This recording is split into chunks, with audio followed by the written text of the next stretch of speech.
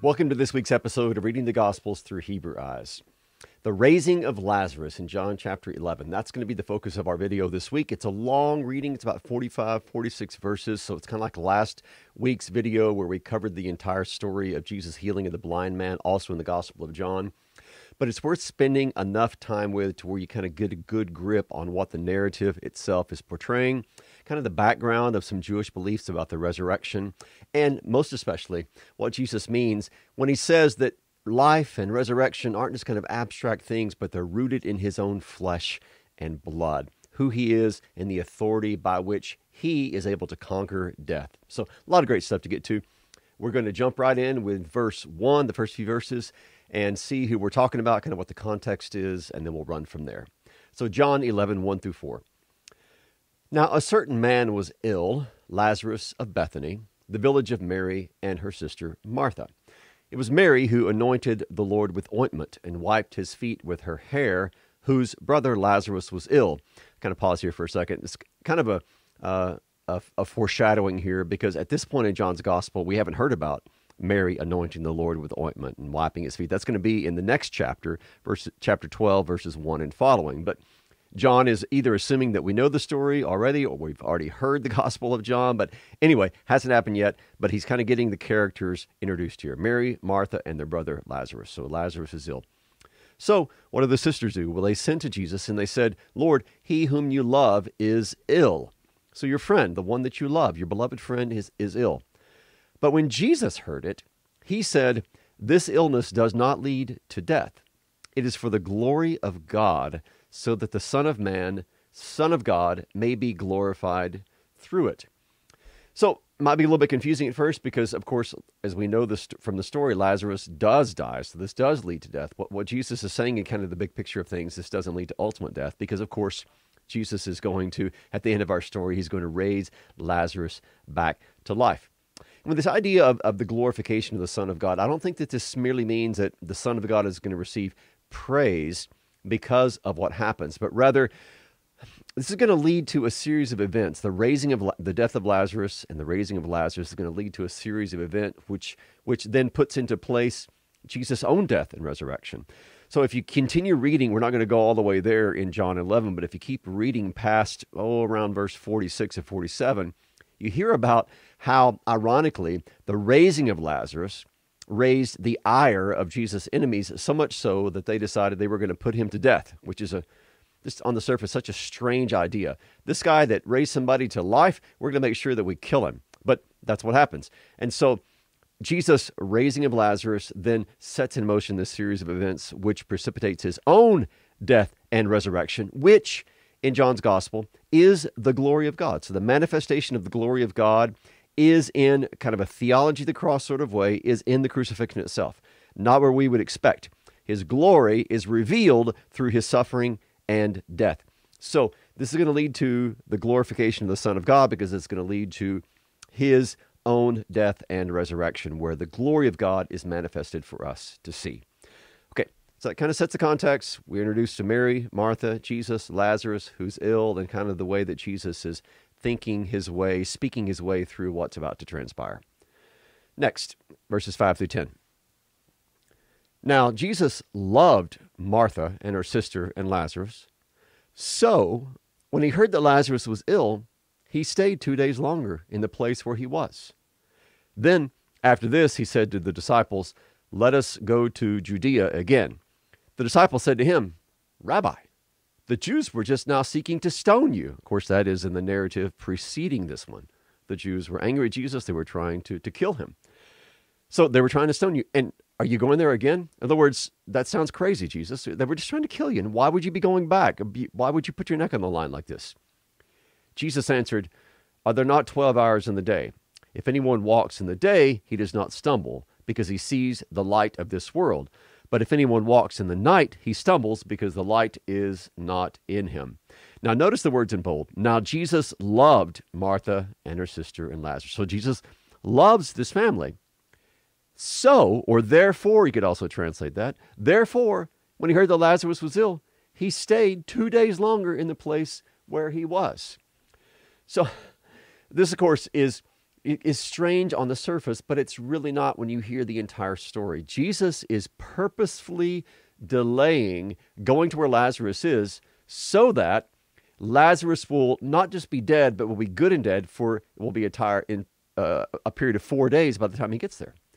He wants to make sure that there's no doubt whatsoever that his friend that he loves is not just, as it were, maybe, very ill, or he's gone into a coma or something like that. No, he's dead.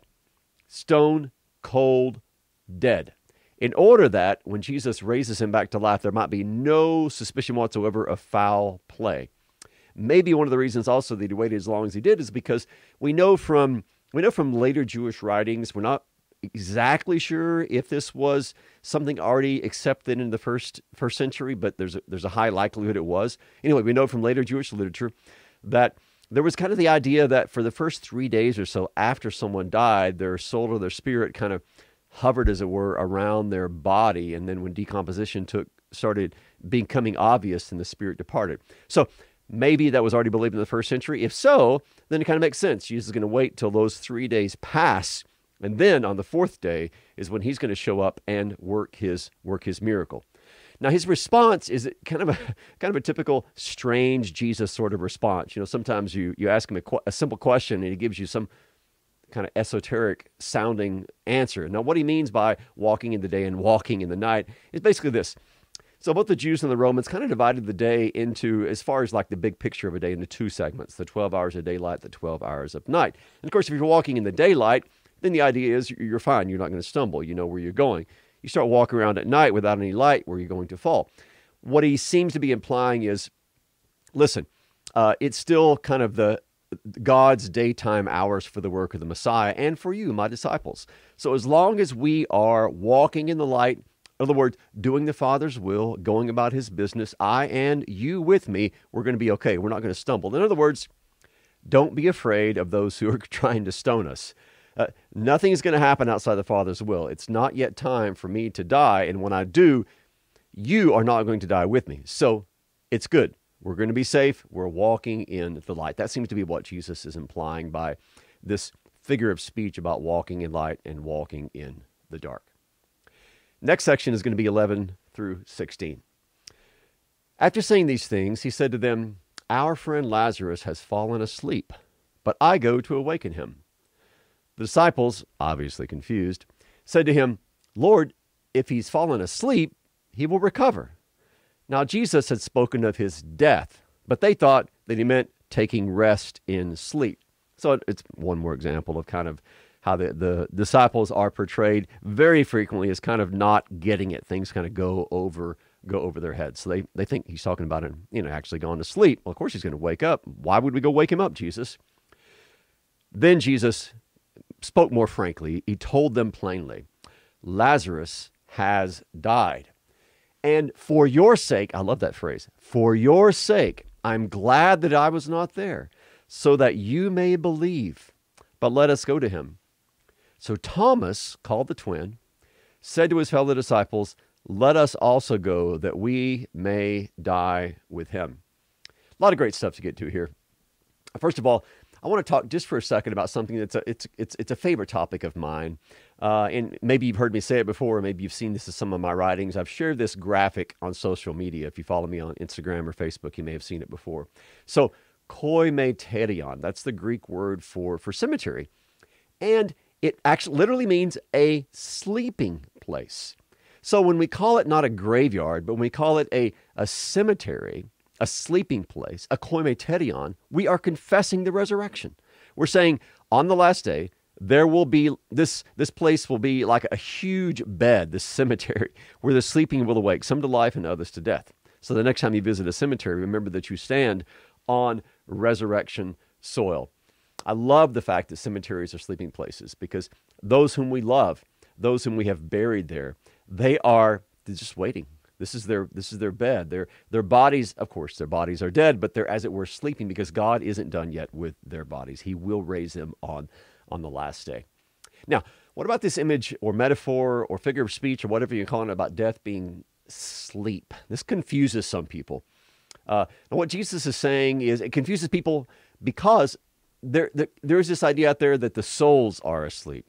And they're, as it were, just going to instantly wake up, like no time will pass between when they died and when the resurrection happens.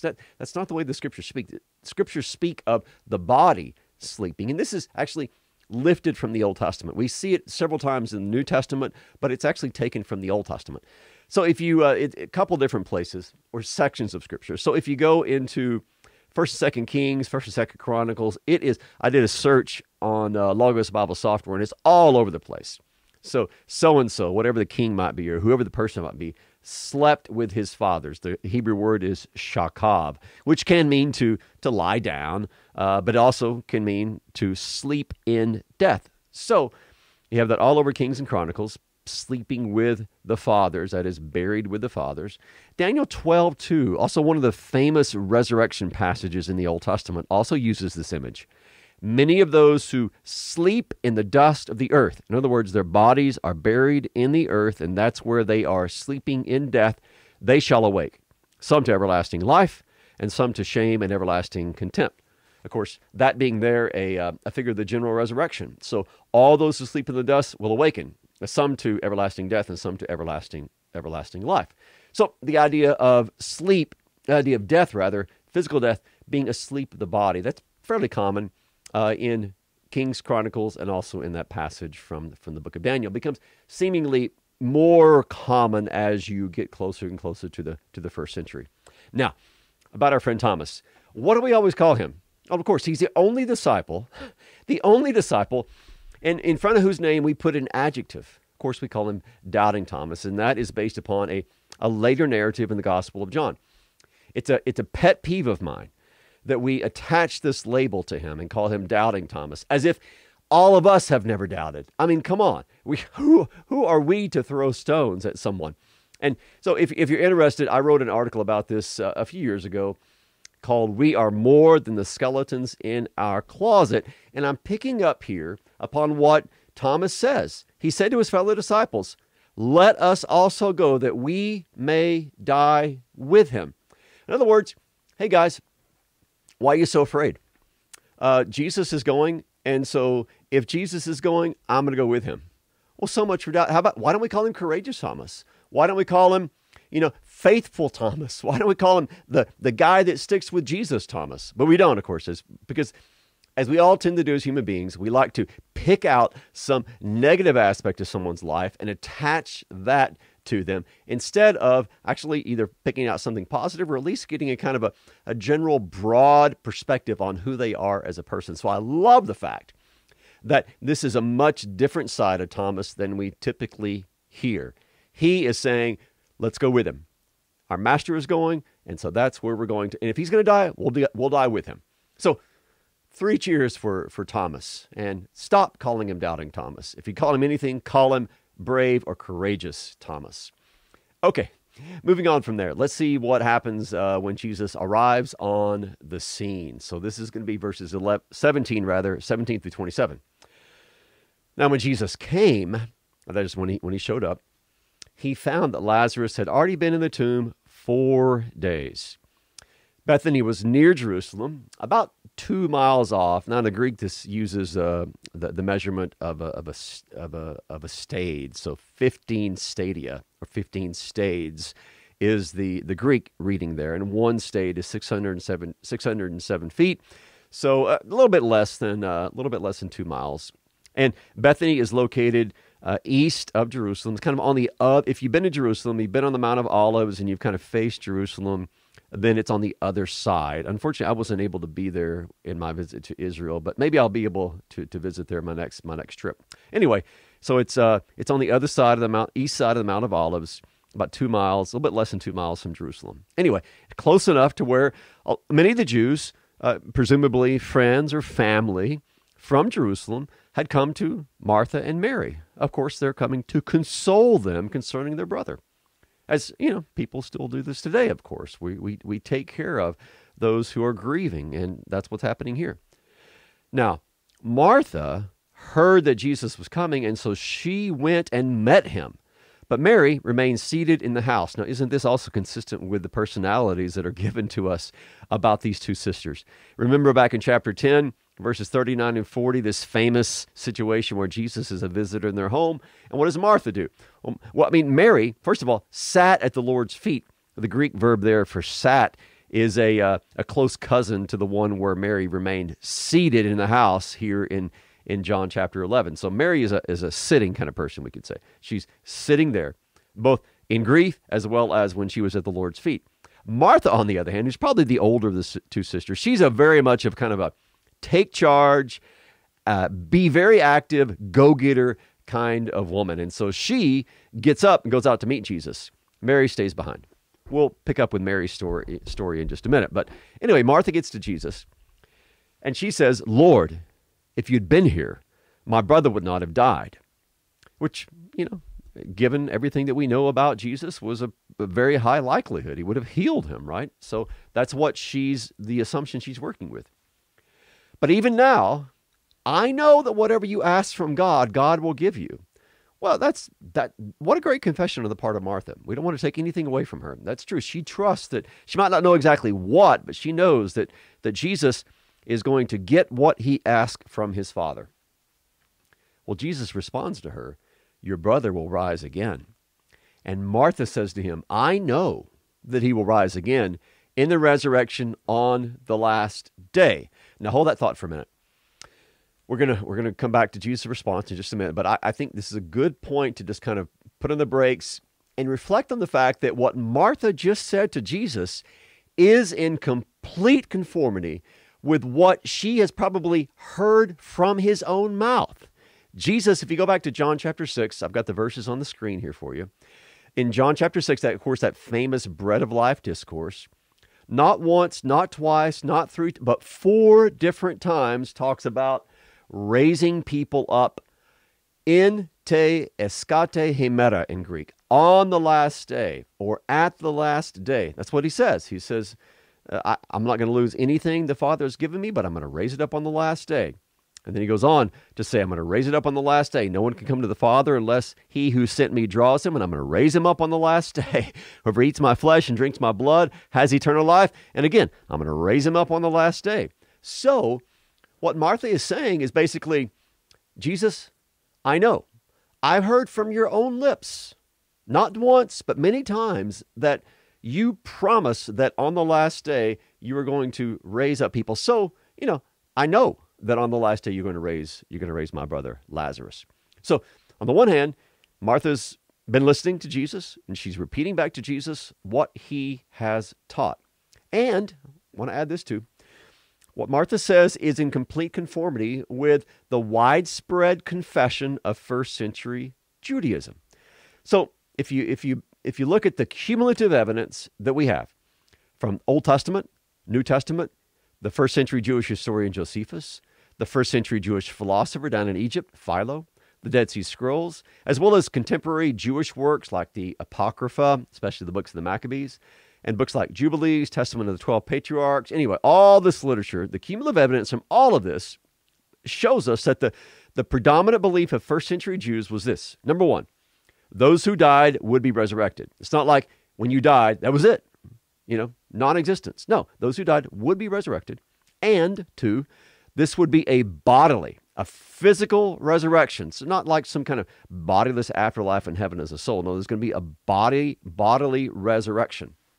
3rd, and this is the important part, this would happen to everyone, or at least the faithful, simultaneously and only on the last day. Now, the only exception to that, as you probably know, are the Sadducees. Those people especially connected with the aristocracy and the priesthood. We know both from the New Testament as well as from the writings of Josephus that they denied the resurrection. Now, the point here is that when Martha says, I know that he will rise on the last day, she's, number one, echoing what Jesus has taught, and number 2, she is confirming what was the widespread belief of her fellow Jews in the first century. Yeah, on the last day, Lazarus will rise. So you can't fault her for saying that. It's not like she was somehow mistaken in her confession. What she does, she knows the truth. Let's put it that way. She knows the truth. She doesn't know the whole truth. And she's about to hear the whole truth from the lips of the one who is truth himself. So, picking back up with the narrative, Martha says, I know he will rise again in the resurrection on the last day. And Jesus drops this bombshell. I am the resurrection and the life. Whoever believes in me, though he die, yet shall he live. And everyone who lives and believes in me shall never die. Do you believe this? And then Martha says to him, yes, Lord. I believe that you are the Christ, or you are the Messiah, the Son of God, who is coming into the world. What a beautiful confession on the part of Martha. So kind of breaking this down into what Jesus says to her. First of all, he says, I am the resurrection, meaning that resurrection is not just kind of something in the abstract, some kind of abstract promise. It's rooted in the person of Jesus Christ. That is so crucial to get. The promise of the resurrection is as sure, as certain as the body of Jesus Christ, in particular, the crucified and resurrected body of Jesus Christ. Because the body of Jesus is resurrected, therefore we know that we who are in him shall be resurrected. So resurrection is not some abstract thing. It is connected specifically and really only to the resurrected flesh and blood of Jesus Christ. Deny the resurrection of Jesus, and you have no hope. So that's why the Christian confession of the bodily resurrection of Jesus Christ is not something you can give and take as a Christian. It is that is a must confession. If you deny the resurrection, you are not a Christian. Period. No physical resurrection, you're not a Christian. I mean, because that you can't get much more. You can't get any closer to the core of what the Christian faith is all about than the confession of the bodily resurrection of Jesus Christ. If Jesus was not bodily resurrection, but bodily resurrected, we have no hope, and we are to be pitied more than all men. So, the resurrection of Jesus Christ, the bodily, physical resurrection of Jesus Christ is crucial. So, that's the first part. He says, then, I am the life. What does that mean? Well, it means that all the source of life itself, again, is not kind of something in the abstract, but it's rooted in him. He is the source of life itself. And because he's the source of life, he's the source of this new life that will come in the resurrection.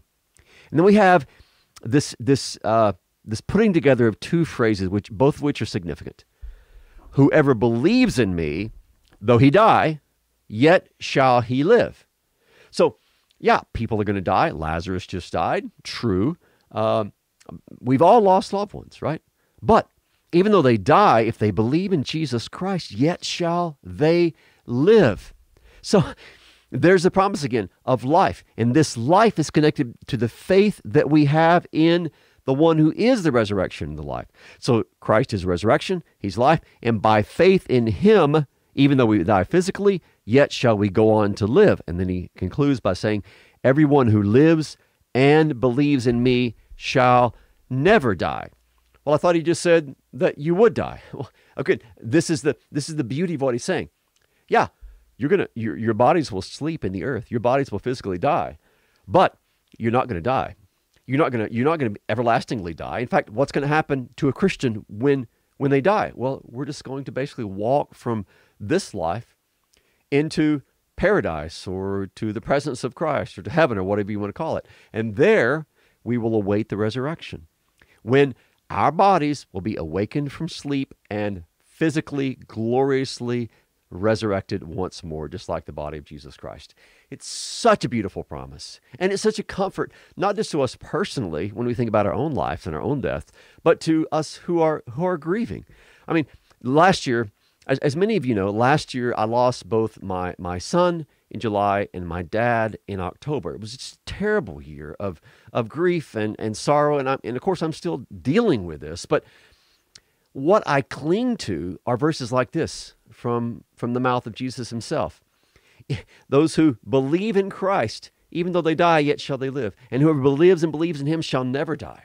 That's what my son believed. That's what my dad believed. That's what I believe. I know that's what you who are watching this video who are Christians, you believe this as well. What a comfort to all of us that our life and our resurrection, all these promises are as sure and certain as Jesus himself. Well, we got more to get to, so let's keep moving. We have verses 28 through 37 next. So now Mary's going to show up. When she had said this, that is when Martha had said this, I guess she goes back home and she gets her sister Mary, and she said to her in private, "The teacher is here and is calling for you." So when Mary hears this, she gets up quickly. She goes to meet Jesus. Jesus hadn't come into the village. He had not come into Bethany yet. He was still where Martha had met him. When the Jews who were with her, with Mary in the house, consoling her, saw Mary rise quickly and go out, well, they follow her, supposing that she was going to the tomb to weep there. So I guess Martha kind of whispered to Mary, "Hey, Jesus is here. The teacher is here. He wants to see you." So Mary got up. So Mary is going to be followed by all of these people. Now, when Mary came to where Jesus was and saw him, she fell at his feet, saying to him basically the exact same that Martha had said. "Lord, if you'd been here, my brother would not have died." When Jesus saw her weeping, and the Jews who had come with her also weeping, he was deeply moved. Now we're going to come back to that Greek verb in just a minute and discuss what it might mean and imply. So, but we'll stick with the ESV translation, which is a pretty common English translation of this. Deeply moved in his spirit and greatly troubled. And he said, "Where have you laid him?" So where's the tomb at? They said to him, "Lord, come and see." And then, of course, the famous two-word biblical verse, Jesus wept. Come back to that too. So the Jews said, "See how he loved him." That's their interpretation of the weeping of Jesus. But then, of course, there's some who said, couldn't he who opened the eyes of the blind man, again, that was last week's reading, couldn't he who have opened the eyes of the blind man also have kept this man from dying? And, of course, they're not wrong. He could have. I mean, if he could restore sight to a guy born blind, well, certainly he could have kept his friend alive if he had been there. So let's deal with this translation of deeply moved and what it might mean, what it might imply. So the Greek verb itself is embrymaomai. And it can, of course, mean a lot of different things, as most verbs can. Deeply moved, yes. Also can have, both in animals and in people, this idea of a kind of a snorting. Also, warning sternly or admonishing urgently. So it kind of, don't take it, in other words, just as kind of a very emotionally laden, compassionate response. It has an edge to it, this stern admonishment. In fact, if you look at the other usages in the New Testament, such as Matthew 9:30, this is when Jesus sternly warned them, "See that no one knows about this." He's telling people to keep it quiet. Again, Mark 1:43, Jesus sternly charged him and sent him away at once. So this is when Jesus is healing people and telling them very sternly, admonishing them, very seriously, don't spread word of this. Now, Mark 14:5 is when ointment that could have been sold for all this money is poured upon Jesus, and then they scold her. Again, this is the idea of kind of a negative edge to this. And then the other two usages are here in John chapter 11. So how are we to understand this? Well, I think a pretty good argument can be made that Jesus is, yes, he's showing emotion at this. Obviously, he's showing emotion at this. But what kind of emotion is it? It seems, due to the way this verb is used, that Jesus is upset. He's not just, as it were, grieving, but he's mad, irritated, upset. But this is my interpretation. We don't want to. It's difficult, when you're reading emotions, especially in a text this ancient. It's kind of hard to know exactly what's going on. But what seemed to be happening, from my perspective, is that Jesus is upset. He's irritated. He's angry. Not at the people. They're grieving. Come on, they're grieving. Of course, they're grieving. He's upset because of the whole reality of sin and death and the devil and everything that's brought about a situation where these things happen. So he's not mad at people, but he's mad because of death. He's upset because death has claimed the life of the one that he loves, this dear friend of his. And I think any of us who have deeply grieved know what that's like. You get angry, you get upset. You're not angry or upset necessarily at the person or other people, but just at the whole situation, the messed up world where these terrible things happen. So that makes perfect sense. And then when it goes on to say that Jesus wept, that's not how can you have anger and weeping? Well, that happens all the time with people. When people are angry, they often cry.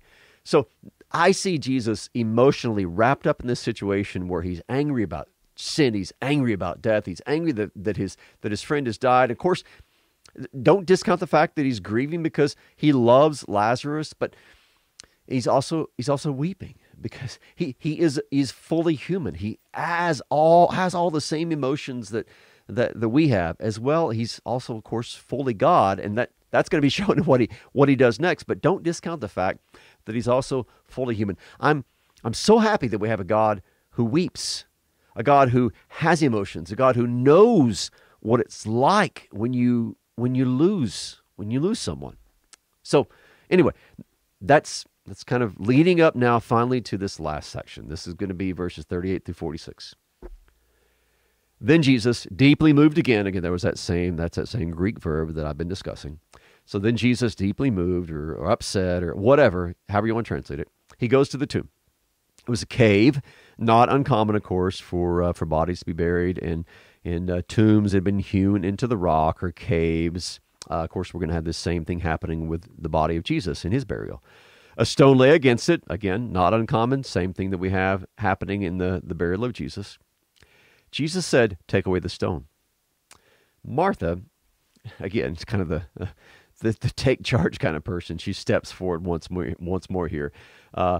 She's the sister of the dead man. She said to him, "Lord, by this time there will be an odor, for he has been dead for 4 days." The old King James, "Behold, he stinketh." And he would, of course, because decomposition begins very, very quickly in the days, of course, without refrigeration or without embalming or anything else.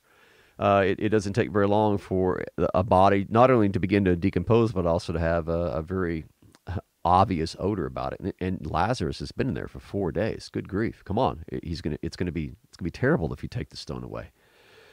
Jesus again reminds her, "Hey, didn't I tell you?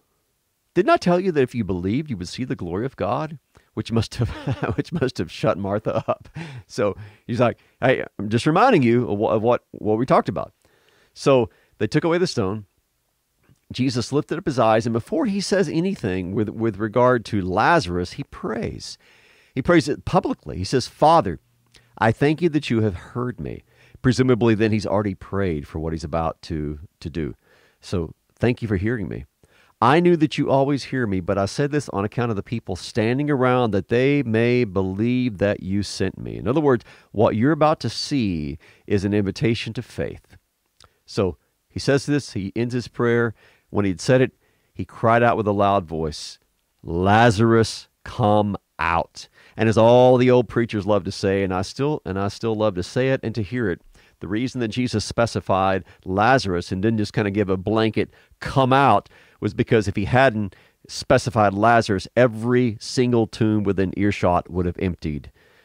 So he says Lazarus, so that only Lazarus comes out. And the man who had died, the one who was stone cold dead, now is alive again. He comes out, hands and feet bound with linen strips, because that's what they did with the bodies. They would bind them up in these linen strips or these blankets. His face had been wrapped with a cloth. Again, this is echoing what happens at the burial of Jesus. Jesus said to them, "Unbind him and let him go." Many of the Jews, therefore, who had come with Lazarus and had seen what he did, believed in him. Again, that's exactly what Jesus speaks in the prayers, right? That they may believe that you sent me. So their reaction to this was belief. But, there's always a but some of them went to the Pharisees and told them what Jesus had done. And you can read in the rest of the chapter, of course, how this then leads to plotting to put Jesus himself to death. So this is the story. I mean, there's many more things that I could say about it, but hopefully that is kind of gives you at least a few details and a better appreciation for what's going on. My main takeaway from the story of Jesus raising Lazarus is that death is a defeated and a defenseless coward in the face of Jesus.